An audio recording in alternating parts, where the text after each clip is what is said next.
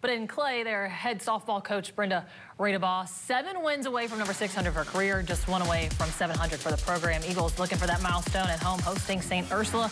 1-0 lead here, bottom of the third with 1 on. Lindsey Jones rips it. Madison Frankie scores. Clay in control, 2-0. But things got interesting. Top of the 6th with a runner at second. Sydney Schlachter bunt. The error at first allows Taylon Bowman to score.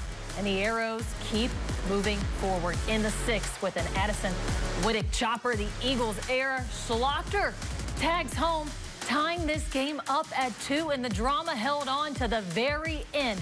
With bases loaded, bottom of the 7th, Bryn Ryder nearly clears the fence. She does clear the bases to walk it off as Clay wins 3-2 to claim program victory number 700, a historic milestone for the Eagles community.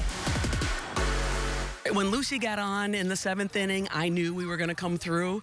The kids did a nice job battling the whole time, working hard, and what a hit. I thought Bryn's hit was going out. It hit just shy of the top of the fence. I thought it was going to be a home run for the walk-off, but a walk-off hit to win 700.